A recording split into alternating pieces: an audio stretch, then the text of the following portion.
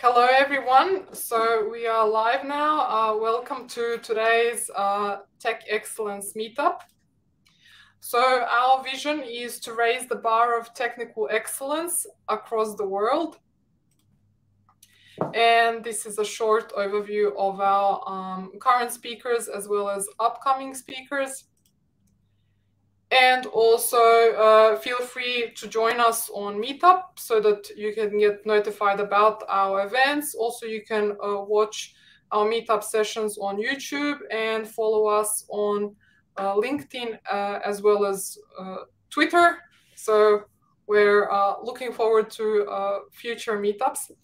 Now, for today, I'm really excited that Michele Sollecito will be joining us to present a really interesting topic. So it will be test-driven development and other agile practices within software product delivery.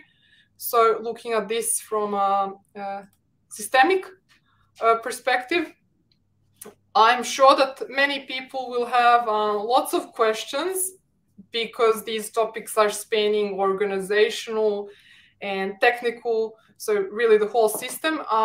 Please feel free to write any questions that you have in chat because later during the Q&A session, we will be going through questions from the chat. So I guess we can start now.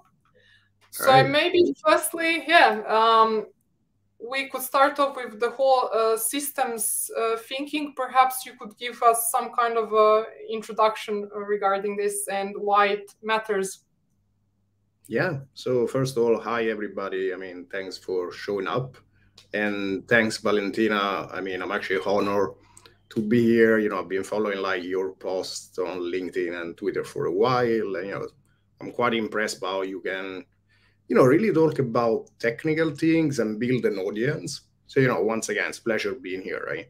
So why we're talking about systems thinking? Well, we're talking about system thinking because I keep seeing like many companies where a lot of people work very hard and they're very smart people. And yet, sometimes the outcomes simply fail to materialize. It got me thinking, right? And I read a lot and I got another perspective. And so I think I got a bit of a diagnosis of a problem that's affecting our industry in product software development, right? And so the whole idea with system thinking is there's different ways of looking at reality, right? And so if you go like an analytical or reductionist mindset, or what is called a mechanicistic mindset, you see reality as little units which you can compose, and you think that you can infer properties of a big picture thing by the properties of these small blocks, right? So let's give an example. So if I take, I don't know, a bag of oranges, and I know the volume and weight of each of the oranges, well, I can fairly confidently determine the volume, maybe, but definitely the weight of the bag of oranges, right? And this is possible because a bag of oranges is actually not a system, right? And while for bag of oranges, this works, for systems, it doesn't work, and it can be quite dangerous, right? So let me define a minute what I mean by system, and then we can probably start having a chat around how it affects software product delivery, right? So, I mean, whatever I'm about to say in the next hour or so, I mean, obviously, it's not stuff I came up with. I happen to read quite a bit. So if you guys spot anything or listen to anything that somebody else said, the answer is yes. It wasn't my own, quotes and stuff like that, right? So first and foremost, I mean, when I talk about systems, the canonical definition of a system is basically a whole, like a thing, which is composed by parts, each of which can affect the behavior and the properties of the system, right? And so each part of the system, when it affects the system, is dependent for the effect it brings on some other part. So if you consider a bag of oranges, the first part of this definition is still holds, right? So in a bag of oranges, you go oranges, which are parts, fair enough, and each of them can affect the behavior of the properties of the bag of oranges, so the volume and the weight, right? But in this case, the parts are not interdependent. So basically, if I take out an orange, I still have a bag of oranges, and the properties are still the same, right? While in a system, the parts are interdependent, so no part of a system has an independent effect on the system, right? So, and what that means is that a system cannot be divided into independent parts. Now, why is this important? Well, it's important because what it means is that a system has properties that none of the parts have, right? And so, as an example, if you make a famous example, this one was used by Russell Eckhoff a lot. If you consider a car, right, you could say that the fundamental property of a car is that it can take you from one place to another. And yet, no part of a car can do that, right? So, as an example, the engine itself cannot take you from one place to another. It actually can't even take itself from one place to another, funny enough. And, you know, like the windshield cannot, and the wheels cannot, and the axle cannot, right? So the ability to move you from a place to another is a property of a whole, right? And so if you deassemble a car into its parts, that system, while the parts are still all there, it loses its essential property, which means it cannot carry you from one place to another, right? And, you know, you can think, your brain cannot think, you can write, your hand cannot write, right? And so there's different types of systems, and these are very recurring in, you know, software product delivery. And so as an example, a machine, like a computer as an example, is a system. You know, there are distributed systems. They're called systems for a reason. You know, there's people. So me, you, we're all systems, right? You got a heart, you got the lungs, and, you know, the way they interact determines whether you're ill or not, right? And there are other higher order systems. So as an example, a team is a system, a department is a system, a process is a system, and so on, right? And ultimately, a company is a system. So what am I getting with all of this? Well, the problem is that if you treat a system like the sum of its parts, you will do some fundamental mistakes when it comes to management and organizing processes, because the performance of a system is never the sum of the parts. It's actually the product of the interactions, right? And so going back to this, there are some examples where if you treat a team like a collection of people, it will create some problems. Like a bag of apples. In other words, to summarize, we can't treat a department or as essentially like treating a set of people as like a set of apples, because the overall, I guess, outcome of the system is their interactions and all the dependencies. Unlike an apple in a bag, like we can take it out, but we're not changing the essence of the bag. But here, if we take out one person or add another one, it changes the whole dynamic. So we can say it's more the dynamic, I guess, aspect of it. Yeah, absolutely correct, right? And it's not even just about taking people in and out, but it's like, so the fundamental properties of a system cannot be inferred by looking at the parts. So as an example, when Toyota and, you know, the Japanese car industry was raging in the 90s and 80s, and they were basically like destroying the American car market, well, you know, there were actually allegedly people in automotive companies in the US which bought one of these Japanese cars because they couldn't understand why this car was so much better and so tougher than their own cars, right? And they took it down into pieces, and they compared the wheels with their wheels, and their wheels were better. And they compared the engine with their engine, and their engine was better, and so on. But overall, the car was better because those parts work better together compared to the American counterparts, right? And so this is another aspect, right? You can't build teams by saying, oh, a team is a collection of good people, so the team will work well. It's absolutely false, right? And so on. So it's something we can talk about in a minute, I guess. Yeah, I guess it's similar like in sports. We can't predict the performance of the team from just looking at the star players, but they have to know how to actually play together and actually working as a team. Yeah. And the whole aspect, how you mentioned that it's not just a sum, but it's actually the product of the interactions, which is much, much greater than the actual sum.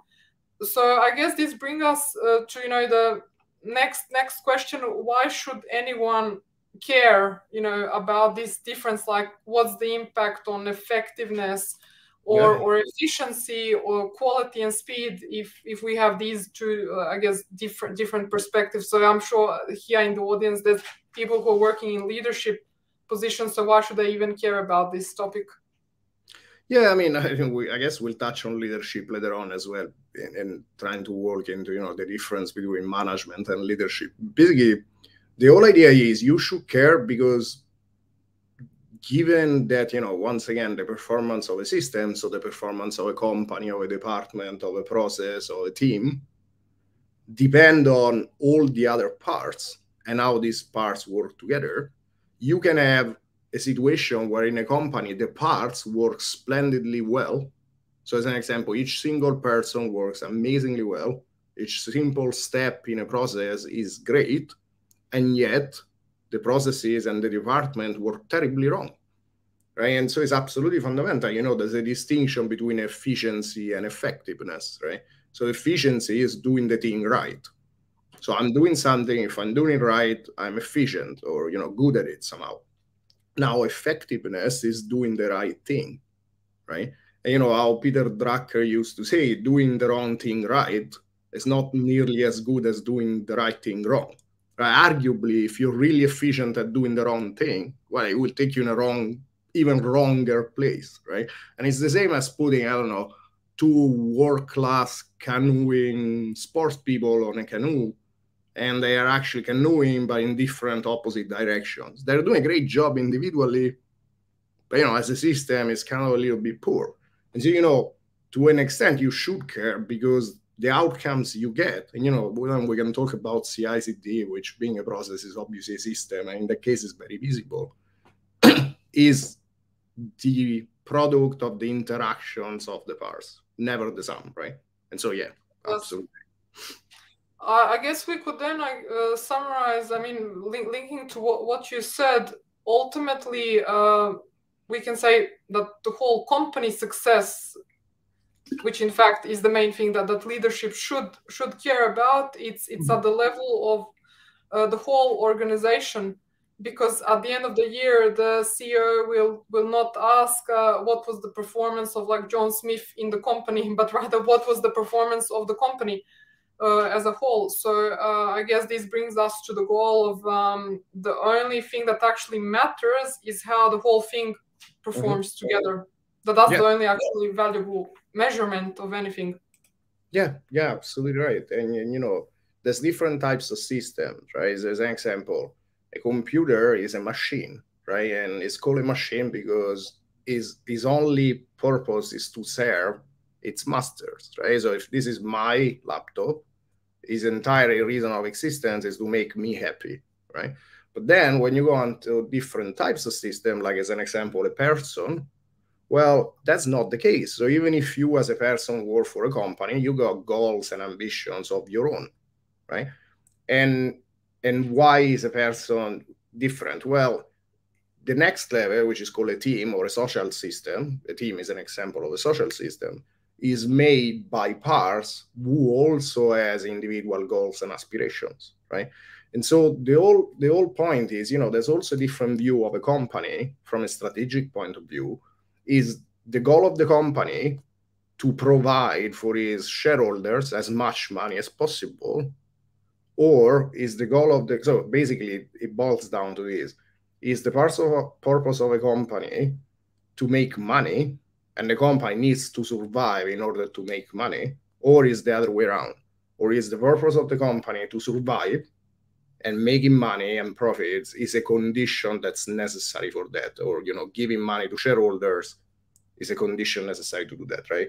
And this is the root of the whole thinking, right? So as an example, a lot of strategic decisions, short-term versus long-term thinking boil down to this, right? And if you got short-term thinking, you're always talking about the next quarter or the next year. Some things are just out of your reach, right? Exactly. I think that was a really good summary how you boiled it down to actually shareholder value.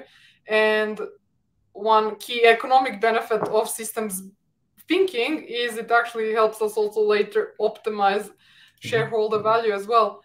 Now, previously we had touched upon the topics of regarding leadership versus management, and what is management work. Okay, so I will repeat the last point. We had touched upon the topic of leadership versus management, and what's the difference between them. So maybe if you could go into those ones more. Yeah, it's a really good question. You know, a lot of people have a lot of confusion about this, and, you know, companies love slogans and things like that, right? And, you know, in some companies, management has a very negative connotation, right? So companies be like, oh, we don't need managers, which is absolutely ridiculous. Of course, you do need managers, and get there in a sec. But the point is not, and why? Is because a lot of companies treat managers as, especially middle management, as some sort of like decision makers for the day-to-day, right? So if there's a team of software engineers and whatnot, the manager will be make most decisions, right? And those people just do whatever they're told, which is not obviously what I advocate for, right?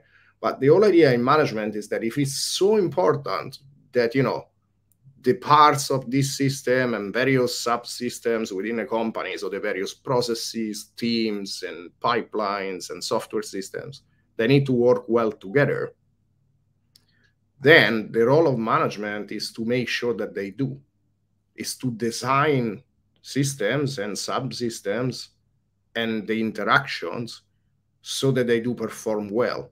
And to an extent, the job of management is not to manage what the employees do, you know, how they act, but it's how they interact, right? It's how to structure effective processes, incentives, and we'll get to that later on, you know, so that everybody does what's best for the company in a way that is harmonious, and, you know, you actually deliver performance.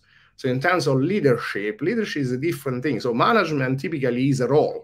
So you're a manager, and what that means is that that's your responsibility as part of management, right? And so you coordinate these and fight against entropy and inertia and so on. While leadership is a property of a person that a person can exhibit at times, right? So leader should never be a role. So you can assume leadership in specific circumstances when you want to, when you feel like it, when you're confident about something, and it's spontaneous, as in people attribute leadership is not something you can get in virtual at all, right? Yes, I think this is a good distinction, especially drawing previously how you explained the point of management instead of micromanaging individual people, like micromanaging individual parts or assigning work to the team. Instead, they should focus actually on the system, so the stuff which is between the parts, and let the parts themselves figure out how to optimize themselves. But instead, they provide the bigger system. So they're actually designing the system and processes. So that's a really, really great way of defining management. And it's true, proper role. And the other point about leadership, that essentially, so as you mentioned, management is a role, but leadership is actually something spontaneous. We can't ever say, okay, you will now be a leader. So it's actually up to the person, and it's up to the situation that they're in. And I guess there's a whole other topic of situational leadership, which is beyond this discussion, which is the whole thing about different situations. In any case, since you mentioned, that essentially the teams themselves should decide how to do work, could you maybe elaborate a bit more about decentralizing decisions, and autonomy and alignment? Yeah, absolutely. So, I mean, yeah, that's a really good point and question. So basically the point is, okay, but if managers are not making decisions, who does, right? Well, yeah, I mean, this, varies. And what I'm trying to say is obviously, I stress that it's just my personal opinion, but, in general, I'm biased for teams of equals. that are cross-functional, and they make every single decision about the day-to-day with a caveat, which is if a decision is irreversible and can cause far-fetching consequences, then senior management might veto it, but senior managers should still refrain from making decisions. They should just say, hey guys, wait a minute, let's rethink this thing because it's a bit scary, so we want to find a way to reduce the risk, right? And the whole point is why we're talking about centralized versus decentralized control and decisions, right? Well, because in a lot of companies, for some reasons, and this is probably cultural, it comes from military, like in companies, people are called officers at executive level, which is a little bit funny. But the thing is, if you're chief technology officer, that officer there come from military context, right? And so funny enough, even military abandoned centralized control ages ago. So today, if you go in military and ask how it actually works, it's not like how the movies show it, right? In the movies, people get orders and they need to do exactly what they're told, which is ridiculous and how it works. And the reason why it doesn't work and why they abandon it is because you introduce a big delay, right? So here, the problem is this. If I'm on the field, whether I'm in a battle or writing some code, the problem is I will encounter some decisions, and I make decisions all the time. Big, small, far-fetching consequences, and, trivial consequences, right? And the problem is if every time, there's 2-3 problems. First of all, I don't exactly know which decisions I should make as opposed to which decisions I should escalate. The other one is if I escalate a decision, well, it will take a very long time as opposed to making that decision locally. And the third aspect, which is probably the worst, is that typically the people at the top, the farther away you go from the field, the least amount of information you have. And so what that means is that you tend to make decisions based on low quality information, and that typically yields low quality decisions. So how can you revert this, right, for speed and effectiveness? Well, you decentralize, and basically you give people a lot of context, and we'll get there how in a minute.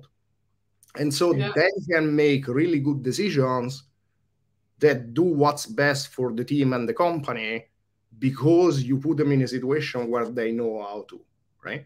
And then you don't make decisions, they make decisions. As in, if they ask for, if you're a manager and people ask you for your opinion, you might give it to them, but they're not bound to follow it. It's just a chat, right? And so in order for this to work, you need to give teams a lot of autonomy. So the teams need to be able to do mistakes, because if there's no psychological safety, none of this will ever work. You can't tell people, hey, you do whatever you want, but if you do wrong, according to me, I will fire you. Well, ain't gonna work that well, right? And so on top of that, you need to align people, right? Because decentralized control without alignment is chaos, right? People just go in 10,000 different directions. People need to understand what is the technical strategy, why certain decisions might make more sense or less sense. Why are we even doing this in the first place? So it's a lot of effort. You need to involve the team from the beginning rather than just telling them, hey, you need to add this field to this database. They don't even know why, right? And then the third thing is you need to support people, right? So if the teams need to, change some architectural decision that might have some consequences, you want a network of experts that is there to support them. But the important thing is that this network of experts should act as a consultant and an advisor, not as a gatekeeper or decision maker. So as an example, if there's an architectural guild or an architectural group, the way it should work is that if the teams need something, some knowledge or advice in terms of architecture, this group should be there ready to support them, both with words and with, actual work. But the difference is that the teams should remain in control of the final decision, not like, oh, they need to delegate authority to this group or get approvals or anything like that, right? Mm-hmm. That's a good explanation now. And it's nice how you also linked it to the whole military, because many people, the reason why they're using command and control is because it's the way it was once upon a time in the military, but now not even the military uses it. Because there's a difference between, okay, making a strategy and everyone needs to be aligned regarding the goal and strategy. But when they're on the ground and should someone move left or right, well, it depends on, is there a rock next to you? Is it raining? And if you have to call up your the chief, every time that there's rain or there's a rock in front of you, well, then it's going to be very slow, and pretty much the war is lost in that case. Now, in terms of companies, what if someone says, but the manager is someone who's more senior, more smarter, they will make, for example, smarter decisions. In that case, someone might say, well, why should we give the team, autonomy? Wouldn't it be better for the smart manager to make all the decisions? Maybe if you could explain that as well. Yeah, I mean, there's a few things to say here, right? And we can talk about teamwork later on. So in general, a competent team will literally destroy a smart person in terms of decision making. Here's a matter of, if you bring 6, 7 competent people and they together spend time coming up with a decision, that decision is usually immensely higher quality than if a single person that makes that decision in general. Now, obviously, there are exceptions, fair enough.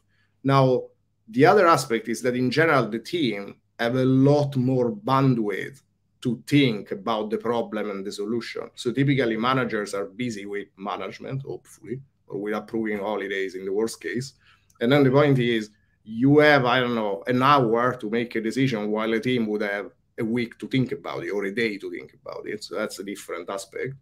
The last thing is, in that case, the team can still ask the manager and so on, but this is not like a control problem, it's a training problem. So you would have that manager transfer their smarts and help the team and coach them until they pick up this thing, right?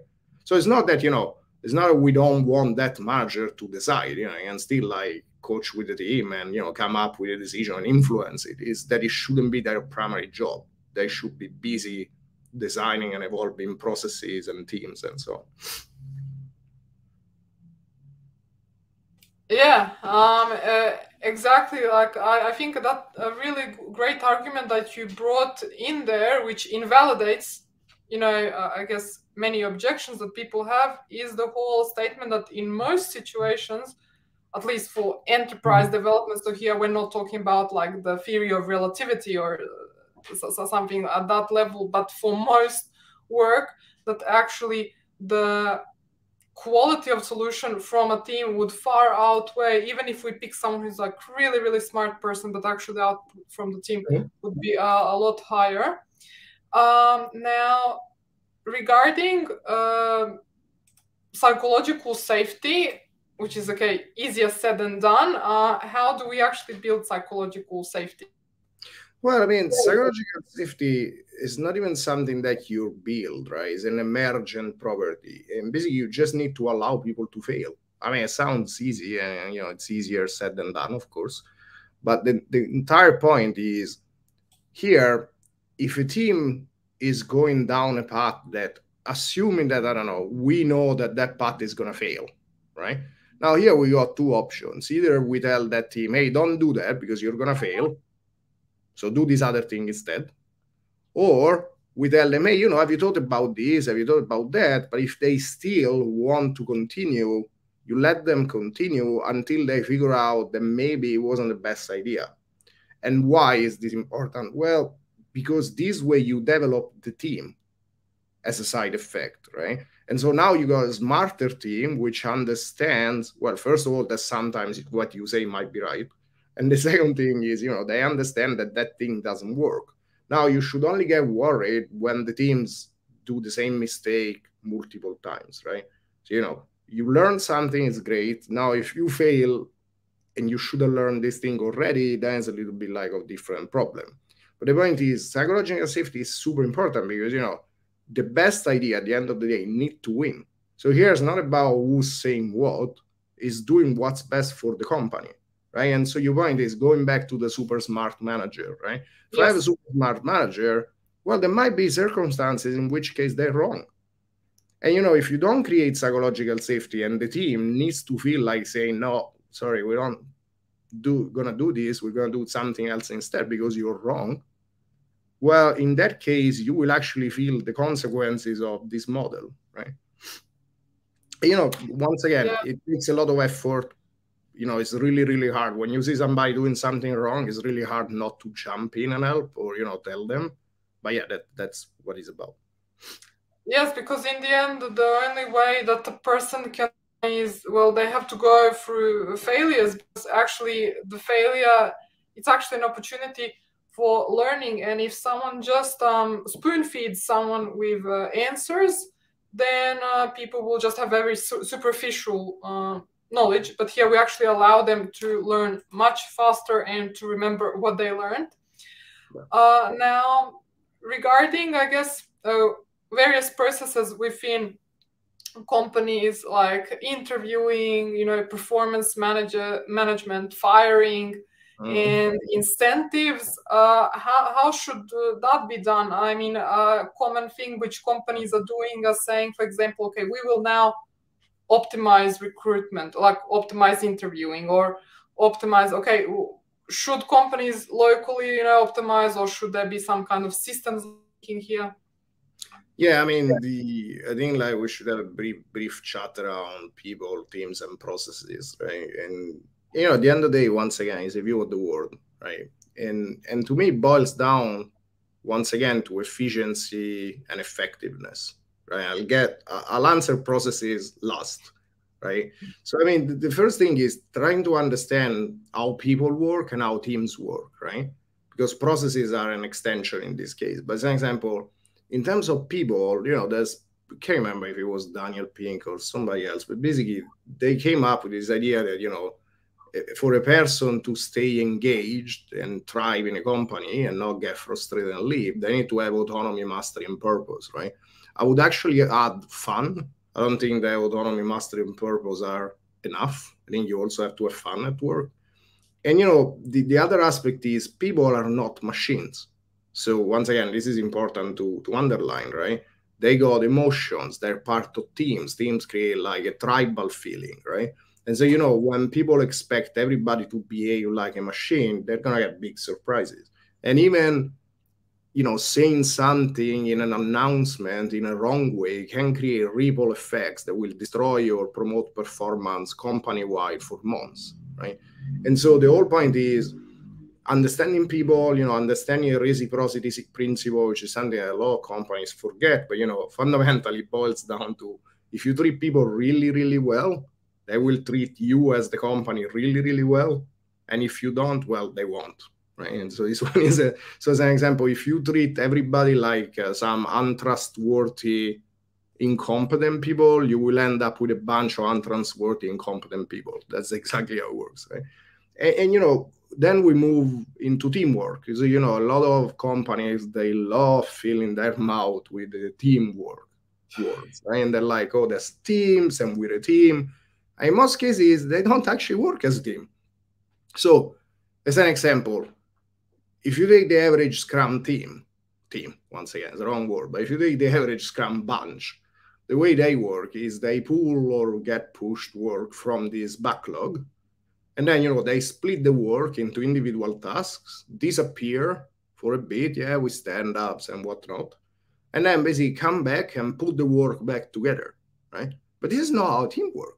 So as an example, if you take, I don't know, a basketball team, or if you take a military team, they're not like, oh, I don't know, if we're assaulting a military base, it's not like each member of the team do their own thing in isolation, then they come back. It makes no sense, right? So, this idea that there is the individual contributor, it doesn't even make sense. People love talking about individual contributors as well. But in software product development, it makes no sense. So if you take a bunch of people who clean the streets, right? People who clean the streets, they actually split the work, right? So they arrive in the morning, get coffee together, decide which areas of the street they clean up, and then, have a hurdle at the end of the day and go home. And they call themselves a team, perhaps, but they're not a team, right? And so which part is missing, and why do street cleaners work like this, right? So the part that's missing is that in a bunch of people that work towards the same goal is not enough to be called a team. Those people need to work together towards the same goal. And so what together means is that they have to pick up each other's slack and help each other and figure out together the whole thing. right? So as an example, if you take even football, which has very specialized roles, it's not like, I don't know, if the ball is in the first half of the pitch, I don't know, Lionel Messi just watching the game or having a cigarette, right? It's not how it works. They all work together in all phases, right? If you take basketball, military teams, it's always the case. Now, for software development, unfortunately, most companies, it's not the case. They work like street cleaners. Pick up a task, do my own thing in isolation, and then come back and do it again. There is not joining knowledge and effort into a collective effort to solve the problem together, right? And so why all these distinctions, right? Well, it's because when you go to interviewing and performance management, firing and incentives, well, it depends on which view of the world you got. So as an example, let's talk about performance management, right? Now, if we're saying that we're all about teamwork and the unit of work allocation is the team, then why do we do individual performance management? It makes no sense. Once again, it's not the performance of the parts, it's the interactions that will make the performance. So if a person joins a company as a software engineer, 90 to 95% of his performance in terms of outcomes and outputs, even outputs, doesn't depend on the person. It depends on the company, on the pipelines, on the processes, and on the team. And if this is true, and it's clearly true, I mean, it's very, very easy to understand, right? So I'll give you a brief example. You can be the fastest and most amazing developer in the world. If you need to do a pull request and it takes 5 days to get an approval, well, your performance will be very different compared to if you work on trunk. Very different. And it's not up to you, it's up to the process around you and the team around you, right? And once, or if I make you work with a computer which is super slow, well, your performance will be super slow. There's not much you can do about it, right? Yes. And so what is the point of doing individual performance management? It makes no sense. You're doing a lot of stuff that is actually damaging, right? Because you're optimizing the parts rather than the whole. And if you're talking about firing, well, you don't fire. So, even interviewing, let's talk about interviewing first. If you believe in the individual contributor, then the way a lot of companies interview is they interview for lack of weakness, right? So they do several rounds. In each round, they screen for weakness. The moment they identify weakness, you're out of the process, right? But what's the problem with that? Well, is that, and this is the same for bugs and problem solving, right? Is that when something doesn't work, like a bug, right? So usually removing the bug is not enough. So when you want to evolve the effectiveness of something, you need to redesign it. So it's not enough to not want something. You need to actually figure out what you want. And so as an example, if I'm saying, hey, I need to hire an engineer without weaknesses, that's not usually a good thing. You want somebody which has deep strengths and weaknesses, and you want to bundle them together by carefully designing the teams so that you put people in those teams with, strengths that complement each other and weaknesses that can, be smoothed out by the strengths of other team members, right? And so if you think like that, it doesn't make sense to cast somebody out of an interview process if they're weak at something. What you care about is what they're strong at. So very different mindset, right? And so for firing, it's the same case. I don't fire somebody if they don't know databases. Who cares? I just put them in a team where they know databases, so that's okay, right? And when it comes to incentives, which is fundamental, you can talk about whatever you want, psychological safety, teamwork, whatever. If you reward the wrong behaviors or punish the good behaviors, people will notice. At the end of the day, everybody's self-serving. I am, most people are, well, all people are. You're there to do what's best for you. And so if what's best for you is not what's best for the team and is not what's best for the company, guess what people will do? What's best for them. So as an example, we can talk about coaching each other. Yes, if I'm really good at, I don't know, Java, I can teach you Java as another developer. But the point is, if at the end of the year, I get my bonus based on the fact that I know Java better than you do, well, guess what? I won't teach it to you. I will talk about doing it, but I won't do it, right? Yeah, exactly. I think that this was a really good overview. I mean, starting with the whole point that a key essence of a team is it's not just about working towards the same goal, but about working together. So a good analogy is a sports team. They are constantly on the field, even though one of them has the ball, for example, but they're actually all working together. No one is sitting on the bench. And that kind of perspective, knowing that they will all learn together and they all have different strengths, but that all their strengths are combined, that then later fits in with what you explained about recruiting, like for strengths, because if they are working together, then result at any point should be at least the sum of all the individual strengths and even more. So we actually want to then optimize for having strengths in various aspects so that we get, how shall I say, some mega, it's like that kind of person doesn't exist, but a team can collectively exhibit those properties. So that was a really good overview. And you mentioned the whole impact about even if we have a great developer, but if they're working on, in a pull request and have to wait for 5 days, that obviously they will have a lower like outputs and outcomes compared to a developer who is working trunk-based development and don't have to wait for pull requests. So maybe you could explain a bit more about the whole topic of feedback loops, cost of delay, work in progress, cost of inventory, and how all this fits in with mob programming, test-driven development, trunk-based, continuous integration, and continuous delivery. Right. Yeah, I mean, small topic. Let's try. So yes, a long topic. So I mean, once again, right, it boils down to how you see this job, right? And the point is, there's a lot of analogies, especially in lean, between manufacturing and software product development. And those analogies are misleading because it's easy to think about, the digital factory, right? So all the large banks, all talking about this digital factory. But in a nutshell, software product development is really different from manufacturing, right? And why? And I'll get to those things in a minute. So it's very different because in manufacturing, the whole point is you got unit economics. So the way it works is you build, something, spend some time to prototype it, like R&D, and then you sell millions of it, sometimes tens of millions, and you make money for each piece you sell, okay? And the other difference is that in manufacturing, when you, deliver low quality, you can lose reputation and, some money, but that's about it. Now, in software engineering, it's a little bit different, especially if you work in SaaS. You typically are continuously evolving the same one product or small set of products, and people pay an ongoing subscription for it, right?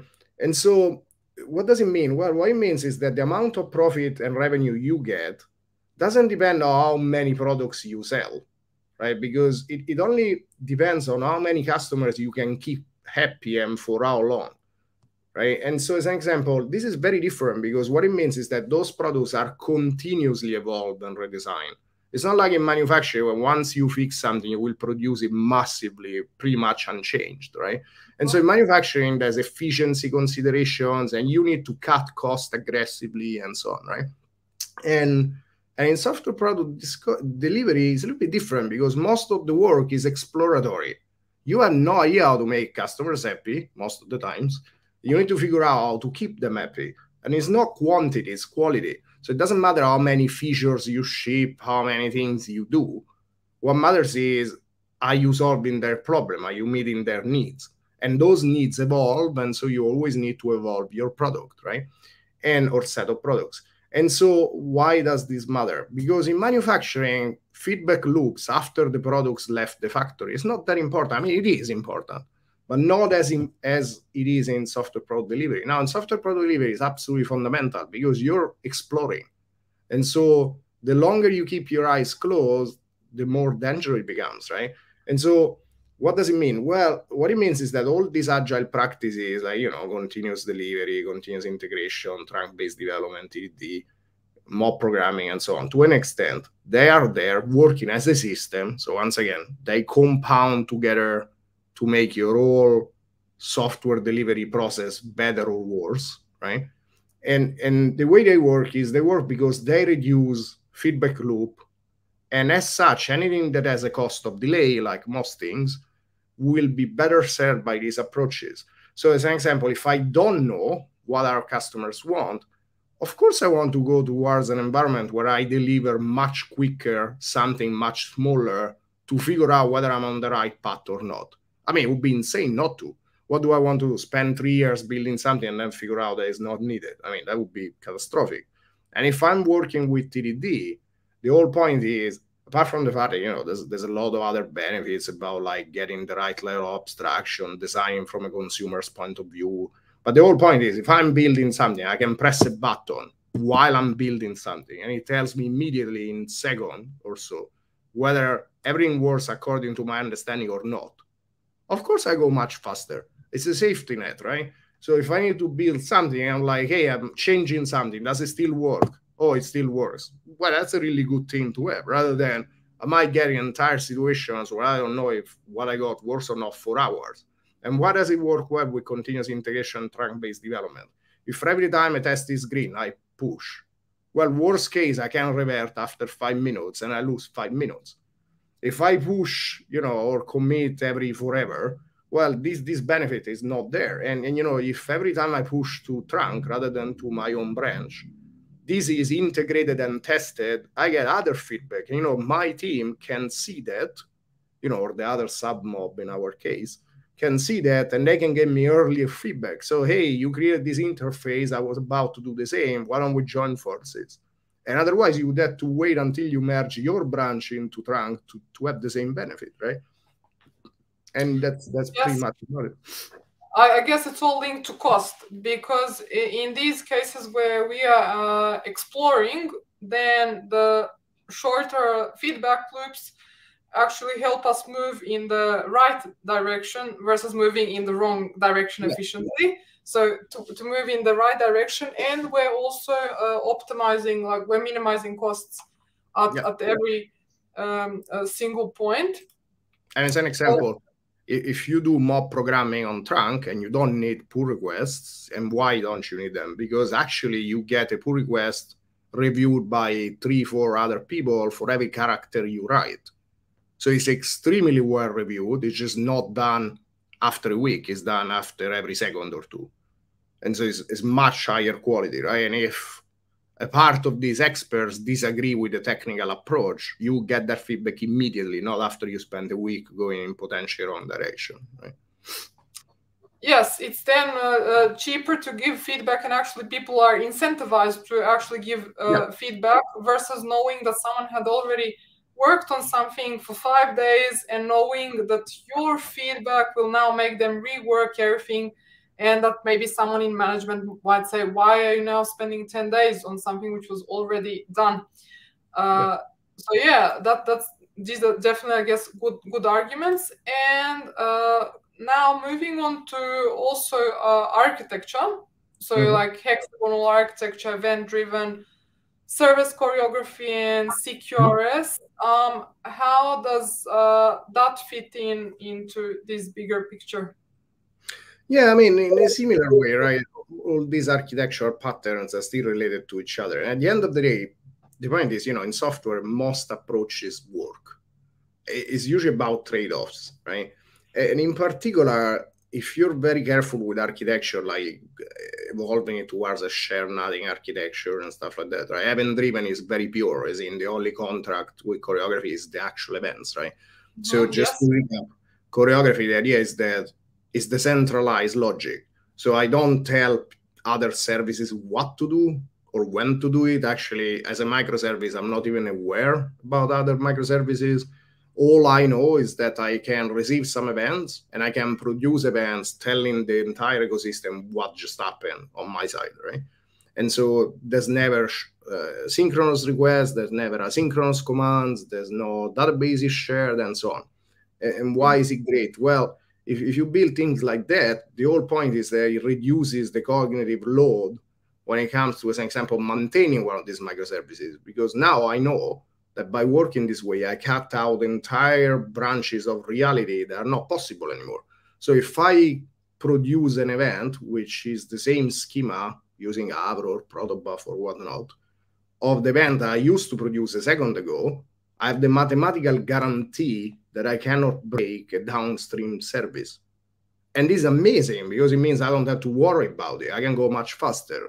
I can test the performance of my components in isolation, right? And so on. So by decoupling things, I remove some circumstances which I would have to worry about if I didn't. So hexagonal architecture is not a bright example of this. If I separate things very carefully with modularity, now the point is, if now through a port, I get a different port and adapter input to my service, I don't need to retest my driven adapter. I don't need to retest my application logic. It makes no sense. It's simply impossible for that thing to break these other things, which means I don't need to retest them, which means that my build pipelines, if they do hashing correctly, will be faster, and so on, so on, so on. Once again, they play together, all these concepts, right? And so if I use domain-driven design and I create an age type, which is self-validating through solid principles, and I say, I don't know, that every time I receive an age less than 0, it throws an error at construction level. Now suddenly everywhere I use this age type, I don't need to worry, hey, is this age less than 0? And all these things together really reduce the accidental complexity of what you're doing. Yes, and I think that now this actually sounds very similar to the previous talks about systems within organizations, in the same way that we mentioned the whole benefit of decentralized decision making. I guess similar principles apply to architecture as well, because, for example, as you explained, service choreography, it's essentially like decentralized decision making. We have a big system, but instead of one big brain or one big service knowing everything or deciding everything, it's split, and then each one works as like a team. But here, okay, it's a software system. So it reduces the cognitive load, and they have contracts between them. So as long as they satisfy the contract, they can be safe knowing that they haven't broken the system. So we can keep the system actually in a running state the whole time. Okay, so I guess this leads us to the last part of our discussion, which is the deep dive into how to test and build a microservice with test-driven development. Maybe firstly, you could give us some intro regarding, I guess, automated testing, test-driven development, and the various types of tests. And then maybe we could illustrate this with some also practical example of like making an order and canceling an order. Yeah. Let's structure the whole discussion this way. So like, let's say for practical examples, that you go like, I don't know, an e-commerce system, right? And you need to write this microservice. I mean, obviously it's simplified, right? But as an idea, you need to write this microservice where you need to post an order, right? And then you need to get orders out, right? And or let's keep it even simpler. Let's imagine you need to edit an order. So it's a simple put. So it's probably easier, right? So there's a REST API, put, I don't know, orders, ID, and whatnot. And then basically the idea is you can change fields and status of the order, right? And this needs to publish some information to an event propagation framework, Pulse or Kafka and whatnot, right? And it needs to then reply back to the API saying, hey, I accepted this thing, which is now fine, right?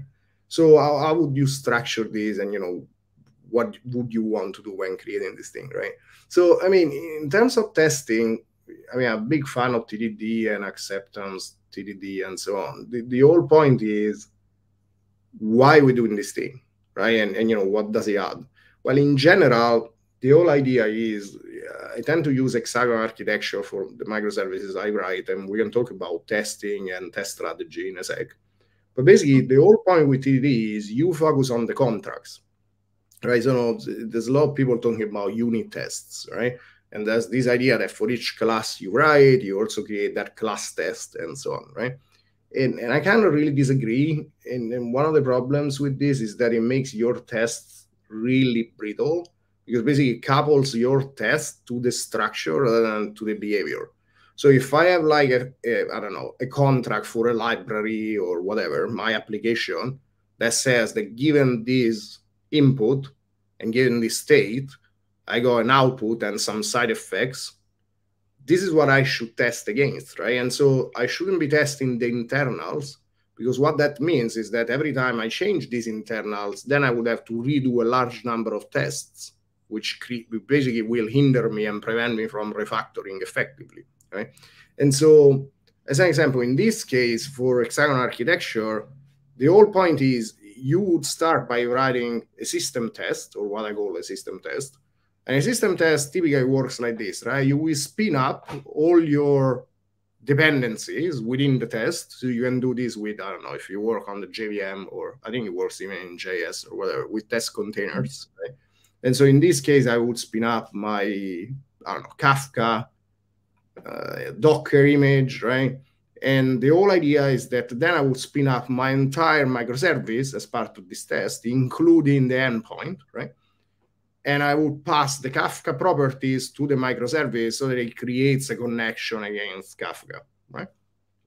And so what you want to start doing is you want to create a test where you send an HTTP request in, the real HTTP request using a real HTTP client. And then as an example, how would you know if this HTTP request is compliant with what you accept as part of the contract, right? So I don't know, people use Swagger.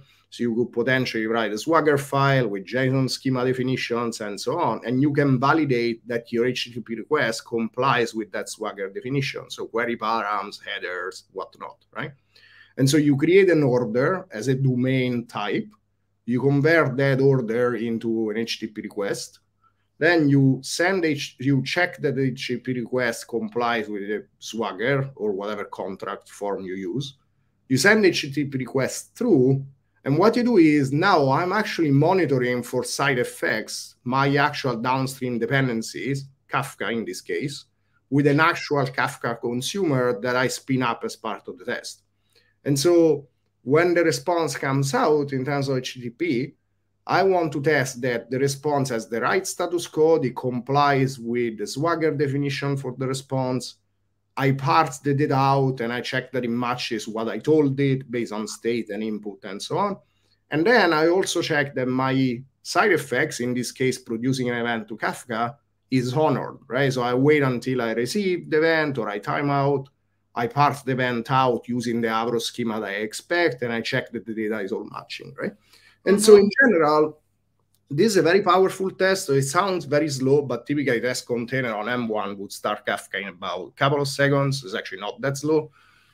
And so you end up with a very covering test, you know, a very real test that takes a couple of seconds. And then on top of it, you want another couple of system tests, typically checking that, as an example, if Kafka is not running, can my application start or will it crash? Or if a request arrives and I cannot talk to Kafka, but then midway I can, and you know, it's actually quite cool. You can use Docker pause and unpause for it. Will my request still go through, right? Will it recover eventually? And then after you got this, sorry, go ahead. Yeah, I just wanted to maybe explain a few points which I think were really important points that you mentioned. So first of all, the misconception that people have regarding that a test is for every class and test per method. I do want to pause on that point for 1 minute, because that came up in, I think, nearly every meetup, and people are constantly asking that same question. Uncle Bob had also written an article that in 2001 or something, when he first started with fitness, he was actually writing a test per class, but then later saw during the years all these problems with brittleness, because those kind of tests prevent you from refactoring between classes. So if you want to move a method or apply design patterns, okay, you've got then really brittle tests, and those classes are actually a particular decision of a structure. Later you can decide to restructure. Instead of 5 classes, maybe you will have 10 classes or 3 classes, which you change the interaction, but you're not changing the behavior. Whereas if you couple the tests to behavior, like what's the behavior, you know, of the library or something like that, then the test will be much more robust. So I think that was an excellent point that you brought up, because this then also makes hexagonal architecture have more sense. It's about exposing the application behavior when we're targeting, you know, the hexagon.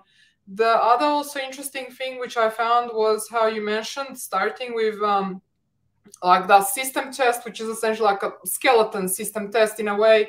You want, okay, to start up the real microservice and all its real dependencies. That was also interesting how you brought up, because some people, they firstly start off with maybe testing business logic and then later actually do the system test. Could you maybe explain why you start with a system test at the beginning versus later? Yeah, to be honest, I mean, I sometimes do the opposite as well. So I think whether it's outside in or inside out, I actually like both. I'm a bit whimsical when it comes to it. So the thing is, I can see both benefits, right? And I like to mix and match. So in terms of like starting with a system test, well, the power is, first of all, you know when you're done. And the point is, you end up building a domain and an application which are a better fit for what you actually need for that specific service, right? So typically, sometimes when you start with application domain, you create something quite generic, which you might not necessarily need for this specific use case, right? But then, you know, if you start with the system test, it really forces you to think about the inbound and outbound contracts. So what is my API? I need to define Swagger. I need to define payload. Okay, fair enough, right? And so typically it's a bit of all. So typically I sketch this thing knowing that it won't be perfect. And then what I start to do is I go, as an example, from domain and application, and I TDD them inside out, where I start, it's still outside in, as in from the contract of what the application, the domain will do. But then the point is, in terms of hexagonal, like, you know, you come from the center and go outwards, right? And so the whole idea is, after you create a domain and an application layer, which you can TDD, and those tests are blazing fast and they're quite covering and so on, then you start integrating your application into an endpoint. And at that point, you test that driving adapter, and by injecting a mocked or stubbed version of that application layer. And so there you can go for different corner cases, or by if I pass this field, do I handle the error correctly? All things that in a system test it would be too slow and tedious to actually test, right? And so for the driven adapters, you do the same. So you create an abstraction that talks to Kafka. In this case, would be like a publisher abstraction. And you check against test containers that I can actually publish with all sorts of different things. Does my, I don't know, SSL work or anything like that, right? So I do use both. I see benefits in both. I think typically what I tend to do is I create myself this big feedback loop, and I create smaller feedback loops inside until it all works together. Yes, and I guess it also helps because we're focusing on, I guess, big picture thinking rather than getting lost in the detail. It helps the whole team know whether they have some blocker infrastructure problems, instead of discovering that there's like a firewall or some other problem on the last day or the day before the production. And it's like, okay, let's get the minimalist walking skeleton and then zooming in inside. Now, you did mention, okay, we are testing the adapters where we can maybe, you know, test some corner cases in terms of how we can integrate. But could you explain a bit more how you test inside the hexagon, since there's, I guess, multiple perspectives. Some people might test through use cases, so testing at the boundary of the hexagon, testing use case behavior. Other people might start with domain entities and later test use cases or something. So if you could elaborate a bit more on your approach in that. Yeah, sure. So, I mean, typically what I do is I do this, right? So I start from the domain after I'm done with the system test. And by domain, I don't mean specific types. I mean, I structure what I call example tests, which are the side effect of my TDD activity. And I start sketching out the collaboration between the domain types. So as an example, in this case, there's going to be probably like an order. There's going to be probably like, I don't know, a shop. There's going to be a customer. And so as an example, I'm going to start sketching out, hey, as a test, there's a customer. and this customer now wants to edit its order against the shop, right? And how's that gonna work out in terms of like sync and async and the whole thing, right? And then I'm starting to sketch cases where I mock my dependencies or stop them. And given this, how will the domain interact? I put most of my business logic in the domain, so my application layer is typically very, very shallow, right? Mm-hmm. And so after this is all there, these tests, once again, they're not one assert per test. This is another thing I'm not a fan of. Actually, they're very covering and deep, right? And so here a test is quite involved, and there are different collaborators, which are actual collaborators, not just mock dependencies. And what happens if that test pass, you got a sense that your domain is working well. It's not like something that would be fooled by a different kind of mock or anything like that, right? And the cool thing about it is that these example tests, they're written in a way that is understandable in terms of the domain. So if, I don't know, in the case of an order for, a shopping experience, if for e-commerce, if a product owner or the owner of the company were to read the test, it's written in a way where it makes sense. It talks about customers modifying an order. It's not something like order service dot accept and it has user ID or anything else, right? And then after this part is done, typically I build my application layer, which removes the complexity of orchestrating the domain types from the driving adapters. And this is particularly important if you have more than one driving adapter. So as an example, imagine in order to fulfill this, I need to hydrate a proxy of a customer, and this proxy has a function which is called modify order, and it takes an order value object or a reference, and so on, right? The point is that there's a knowledge in understanding how to orchestrate those types, and so you don't want to repeat yourself for every driving adapters, right? So you do this, and then basically this facade allows you to test the driving adapters by mocking directly this facade.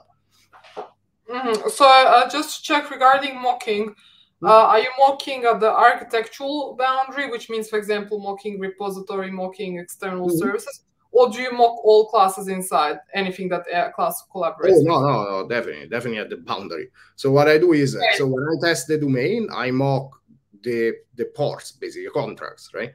Yes, the driven ports. So yeah, okay, great. I mean, I do basically a similar thing, and again, that's a consequence of also hexagonal architecture. So I guess we discussed a various set of topics. I guess we could now also move on to the Q&A. So I will be now just showing some questions which came up. Okay, so the first question. So this is all really intuitive and makes sense. My manager is using a more mission control perspective with autonomy, but there are lots of pieces on his mission left undone. How do you fix that?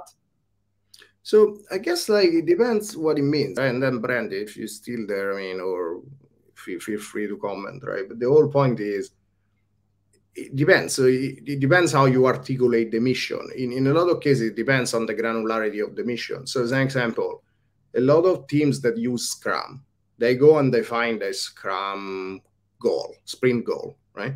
And then the point is that hey, but we often do not deliver all the stories in the sprint goal, right? And that's the wrong kind of mission. So as an example, in Scrum, and I'm not a fan of Scrum, and I don't even know why I'm talking about it, but just as an example. But the point is that a lot of people misunderstand it, right? And so as an example, in Scrum, the sprint goal is a direction. So you say something like, hey, imagine that you are a content platform that allows teachers to run courses.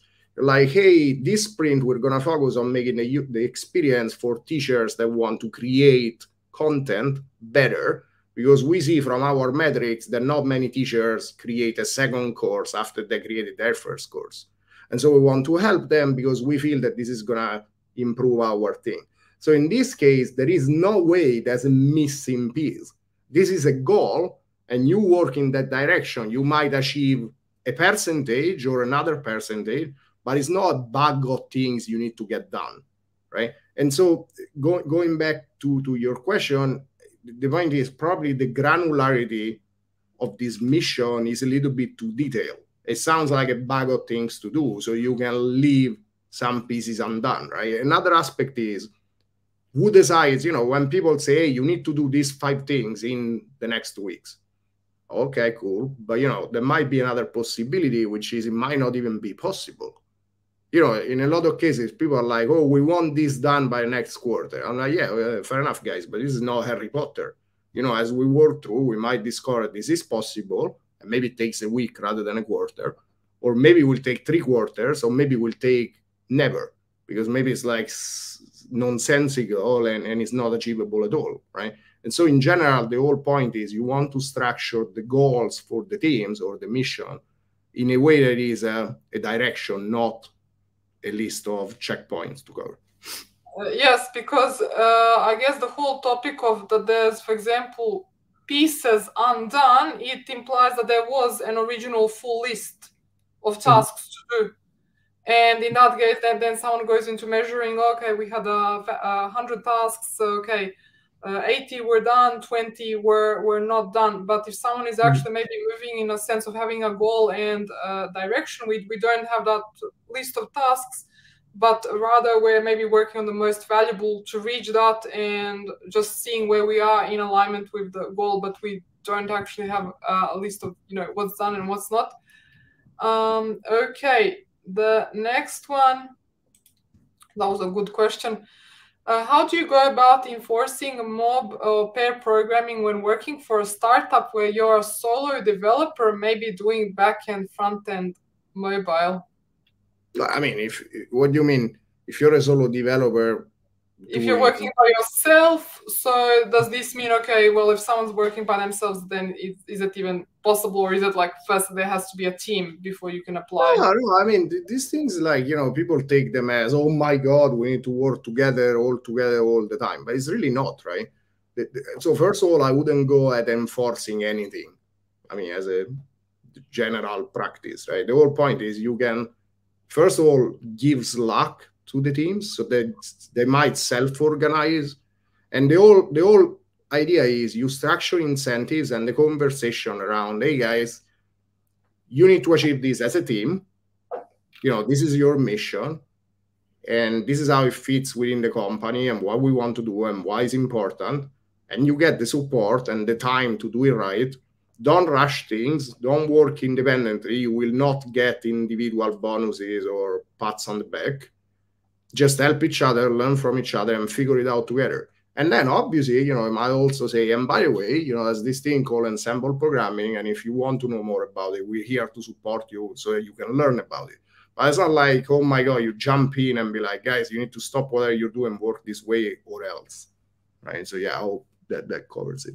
Yes, I guess the whole point is we can't enforce anything at all, but instead present as a possible idea.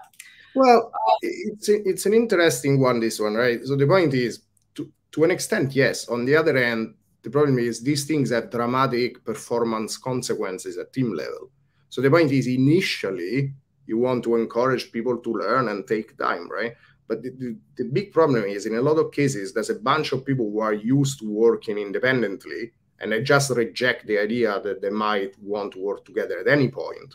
And so, in some cases, you might want to intervene because, once again, these things have a serious consequence on the team performance. Okay, that was a good addition. Moving on to the next one. If you have low coverage, is it wise, in your opinion, to apply TDD when changing or adding new stuff in existing services, or having this kind of technical debt makes it too late to start with TDD? I think many people will have a similar question.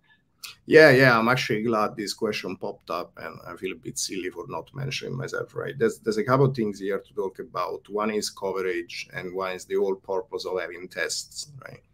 And so, the coverage is an indicator, or at least it really should be, right? It's not a goal, like any indicator, right? And so as an example, what is coverage useful for? Well, you as a team might want to say, hey guys, out of curiosity, what's our coverage? And if it turns out that your coverage is like, I don't know, 27%, maybe you should ask a couple of questions.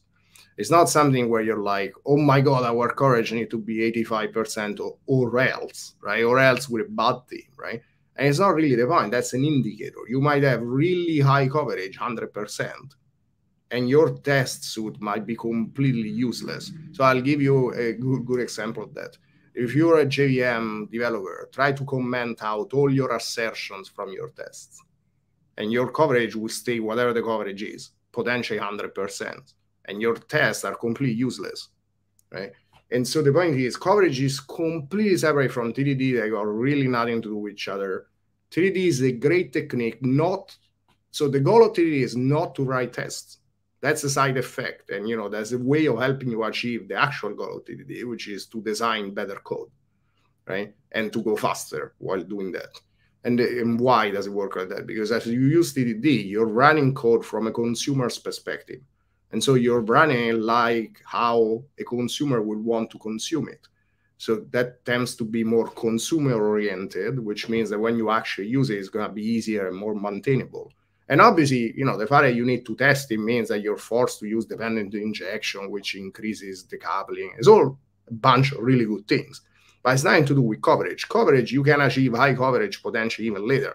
Now, if you use TDD, the fact that your system is more decoupled makes it easier to enhance coverage if you want to, but coverage is not a goal, right?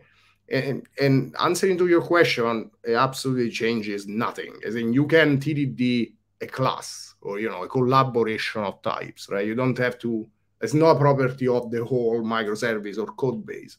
Is a technique that you use to write software. So you can use it in any project, in any language. It doesn't matter what the project is and what the state of the project is. Is there ever a case when it's not possible? For example, when, let's say there's a high level of technical debt, and I think maybe that was also hinted in this question. And let's say, for example, dependency injection was not used and it's a big ball of mud. Is it possible to write unit tests always? So here there are two things to say. So first of all, dependency injection is a pattern. So there's nothing preventing you from using it. As in, there's a constructor, it takes an interface as an argument. That's called dependency injection. Nothing to do with frameworks or any of that, right? The other aspect is TDD is a process of writing software in a specific way. So the point is, by definition, something in the past wasn't written with TDD. And so the point is, if you add tests for it, it's not now it was written using TDD. It will never be. It's a property of the past, right? It's how you got there that matters, right? And so the whole point is completely unrelated. Now, if the question is, can we transform an existing code base that's a big ball of mud without test into something that has a sound test strategy? Well, potentially that's a really hard thing, but it's nothing to do with TDD. TDD is a way of using tests to guide your software design. And as long as you can write tests, which hopefully you can write in any project, then the answer is yes, you can use TDD.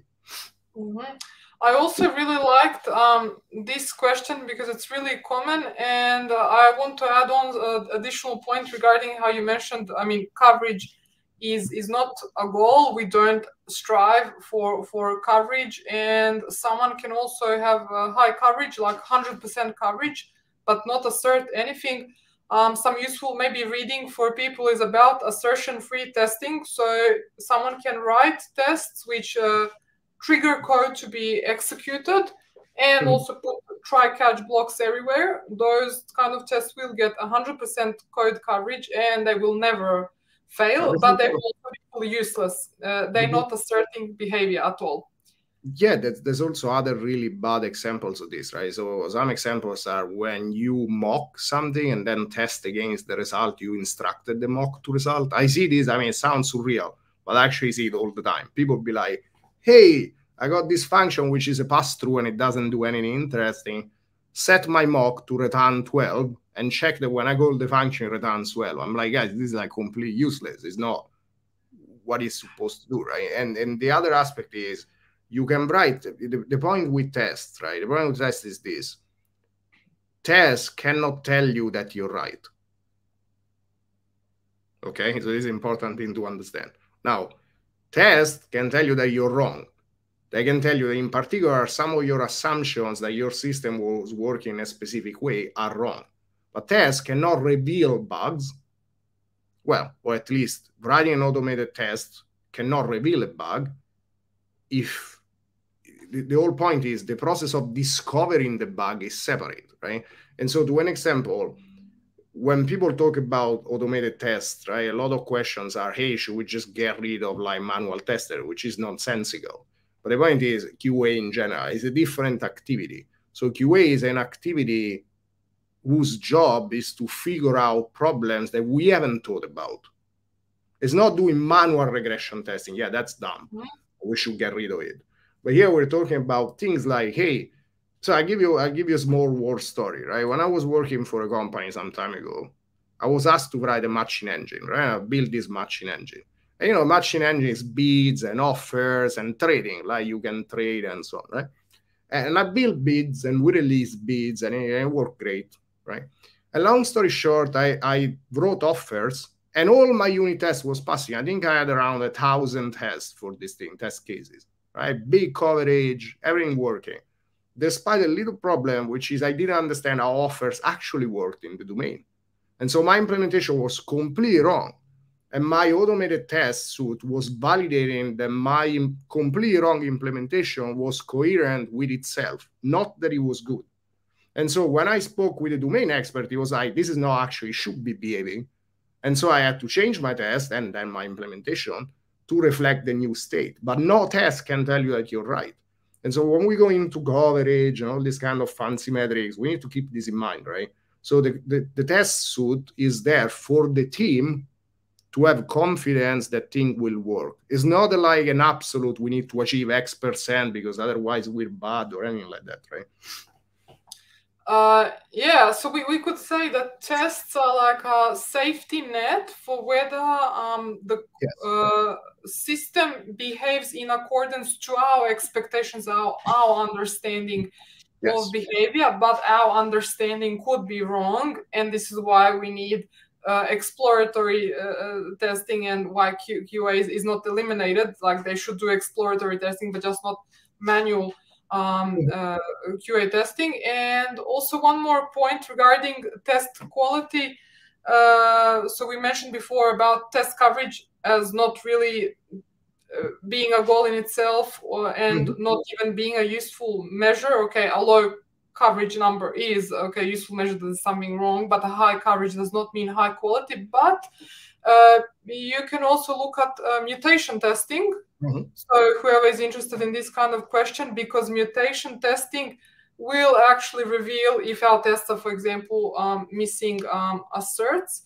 And the other interesting point, how you mentioned about, you know, code that was already written without TDD, we can't bring TDD into that code. I mean, okay, we can with test last cover it with tests, but pretty much TDD can be applied then later to new features. And even in my experience in projects, I found it useful to firstly, if a team has never done any automated tests at all and the code base has 0 tests, to firstly achieve some basic, you know, writing tests retroactively, so that, yeah, people can learn skill sets and then they switch it later TDD. And that's when that whole thing that you explained about, it's like a mindset approach, I guess, becomes possible.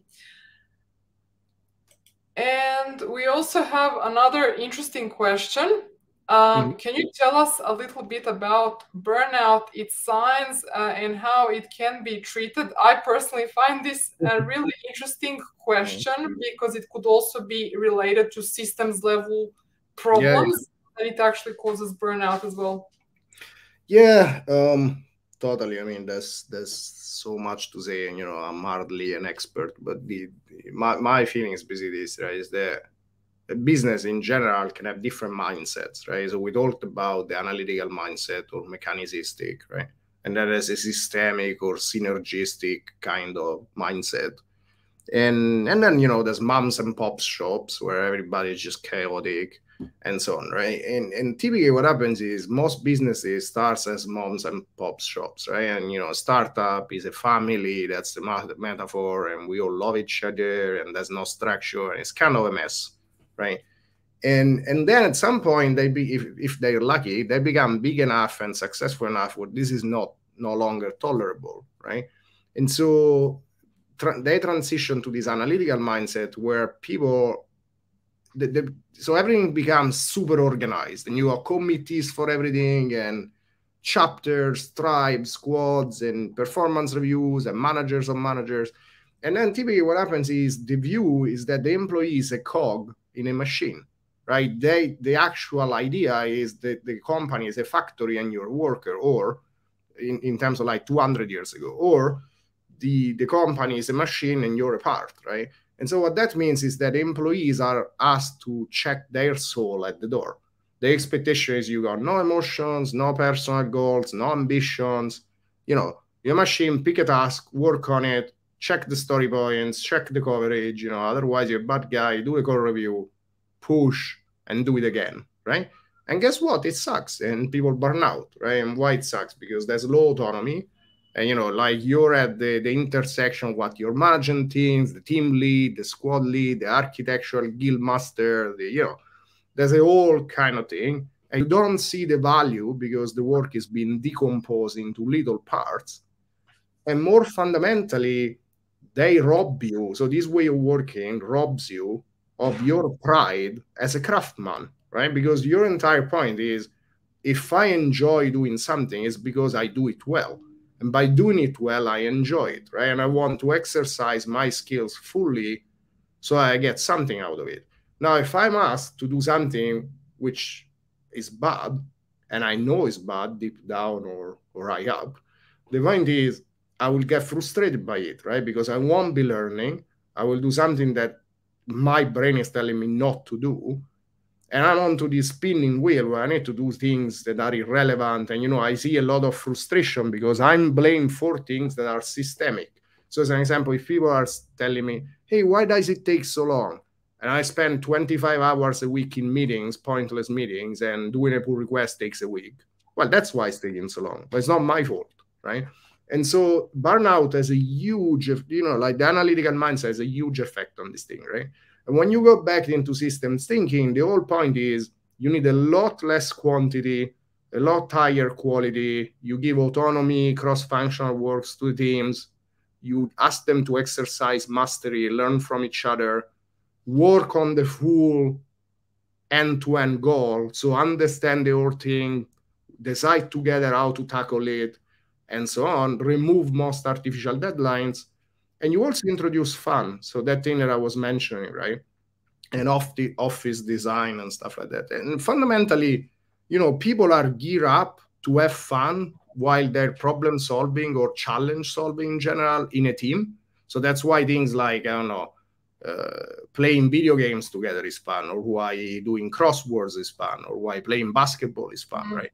And work can be the same if it's done in the right way, right? And unfortunately, most companies really don't. So what you're saying is essentially burnout. It's not a function that someone is just overworking hours, yeah, but they could even be working maybe potentially even just regular full-time hours, but yes, due to all the frustrations that it's actually more because due to emotional issues. Absolutely. Okay. Yeah, definitely. Because if someone's having fun, then even if they do that activity for a long number of hours, they would, for example, not experience burnout. And we also move on to this one. So how does one create the following for specific practices in organization? So will you have maybe some key people or something who will be advocating for these practices in the organization?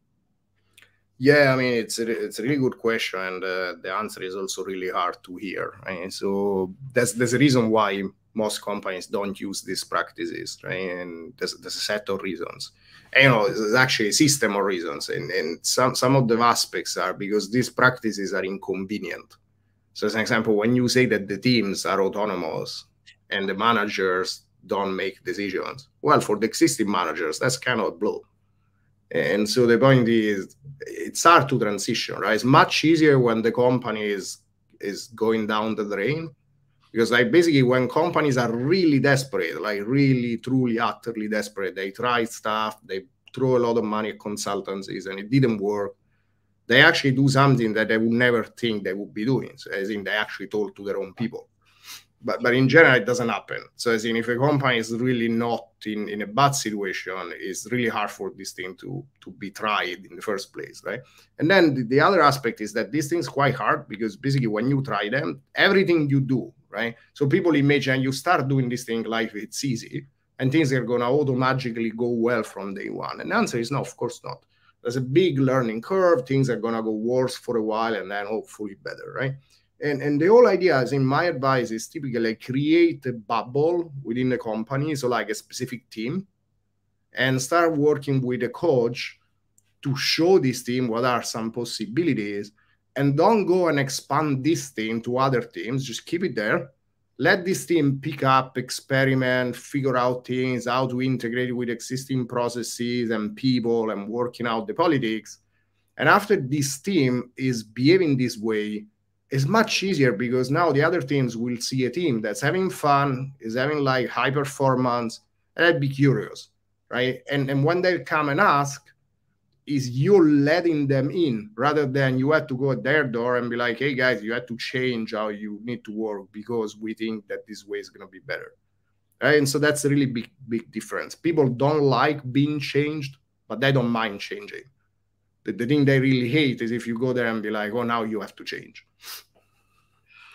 I think this is a really powerful strategy that you mentioned, starting with one team and then coaching that one team, whether it's internal coaching or external coaching, but essentially coaching, which is completely different to training. The whole point of coaching is actually you help people discover themselves, and then they can internalize the changes they actually wanted, and getting something work on a small scale. So instead of building a whole committee of representatives for this practice, that, okay, let's now globally distribute this across the company, which is what many companies try to do.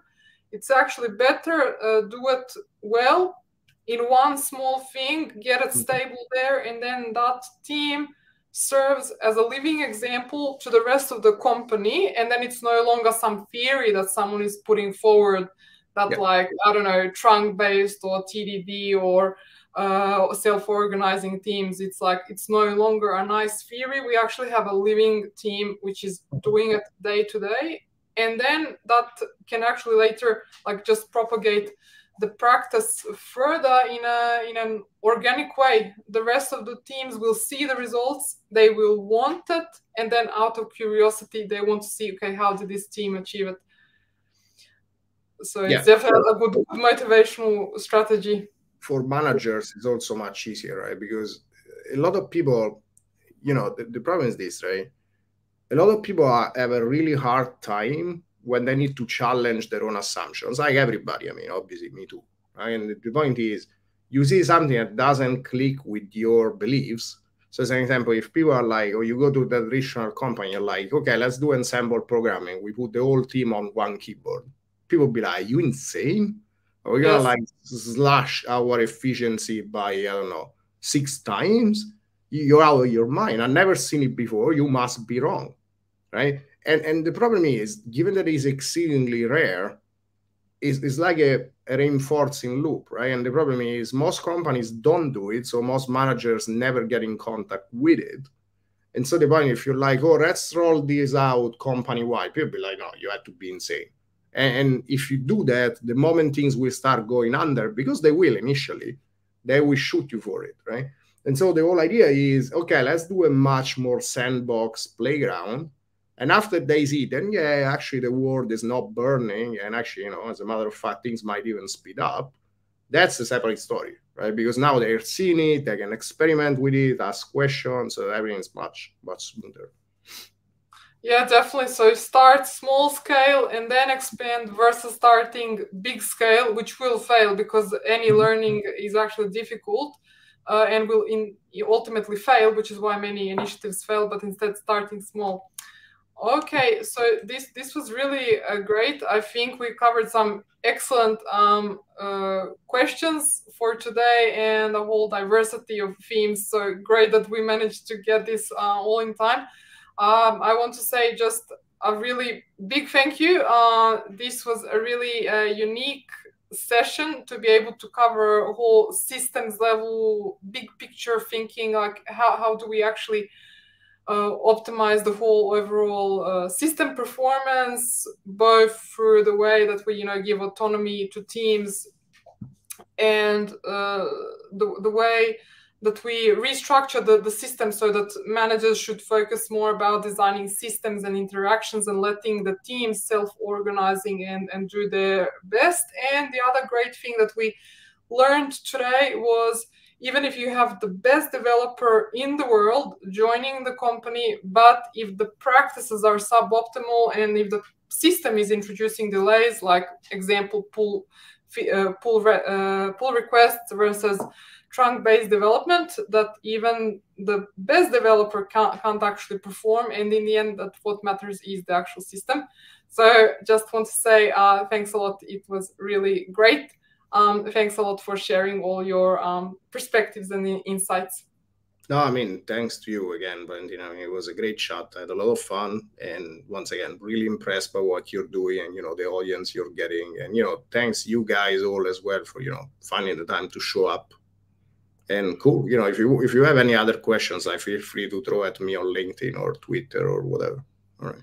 Yes, so we will be having links in the description so that you can connect or follow Michele on LinkedIn and Twitter, and similarly also from my side. And I want just to finish up with tech excellence. So thanks a lot everyone for joining us today, and it's great that so many people are actually joining meetups and who want to learn beyond their 9-to-5 job.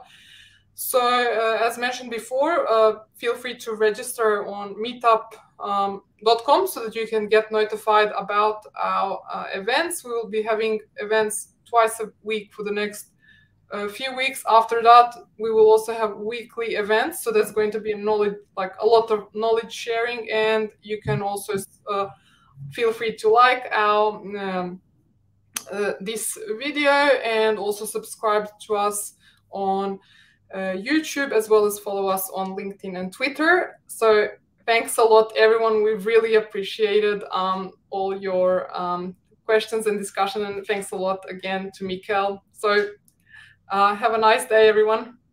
Bye all.